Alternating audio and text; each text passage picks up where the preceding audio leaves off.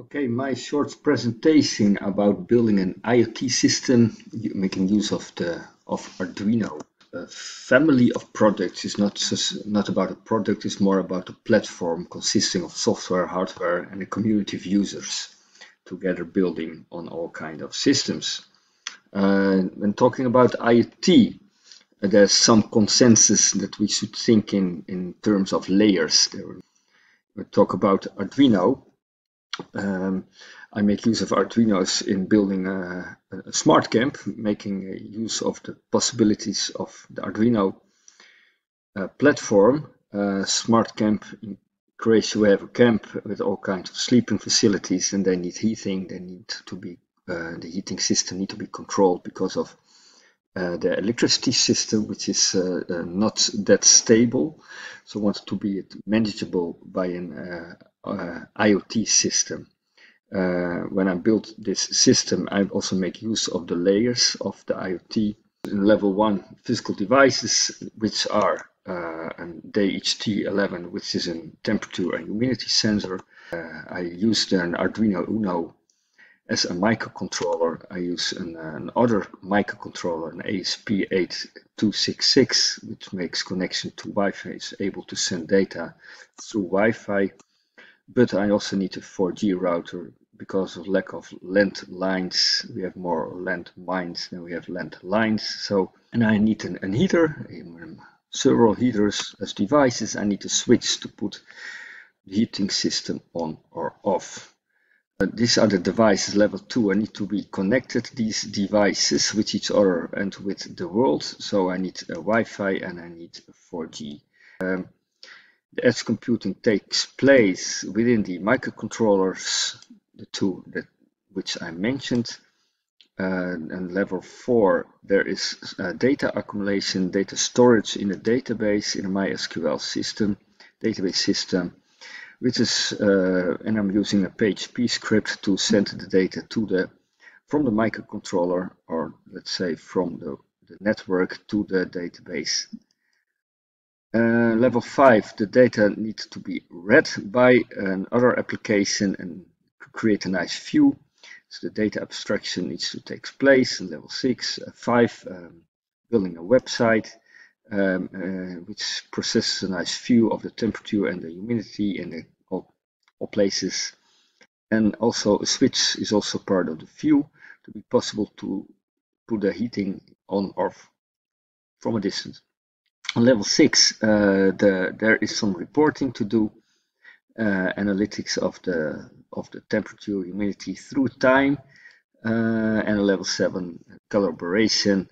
I have myself as administrator, I have the guests in the camp, but these are not really part of the system, as they are not use of the system. They just being part of the camp. They are not making use, not pushing the buttons, let's say. Part of the complete system, we have the DHT sending input to the microcontroller. You see the numbers. The 1 means level 1 and 3 level 3. So level 1 is physical devices. We have 6. We have DHT, the microcontrollers, 2 Wi-Fi module and a 4G router and a delay and a relay and a switch and a heating thing. The 6 are connected through Wi-Fi level 2. Building the Wi-Fi connection and the 4G router. Level 3, we have the edge computing through the microcontroller and the HP. The green arrows showing how data is sent from the DHT to the microcontroller, to the Wi-Fi system, to the 4G, sending as a variable to our input, as an input in our application. The application sends this input to the database in a certain time frame, and the database is through a request from another application sending the data to the application and presenting the data in a nice view. View is sent to the user. The user, which is the administrator, which is me in this case. They have a possibility to see the switch and to put things on, off, or off. That means I am sending data, an on-off signal like a 0 or 1 is sending to the database. This input is sent to the 4G, into the Wi-Fi, to the microcontroller back, and microcontroller sending these signal to the switch, and the switch puts the heating on or off. That's the yellow. This is in general the flow chart.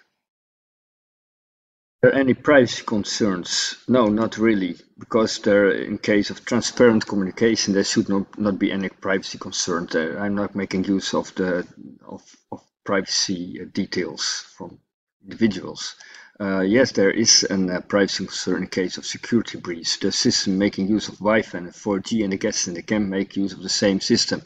Someone with bad intentions can try to hack the system. Yeah, okay, can maybe lead to privacy concerns if they get access to devices which are also connected to this system, to the network. What happens when internet connection lost? There's no option then to go in manual mode. I need to switch on the heating by hand, manual.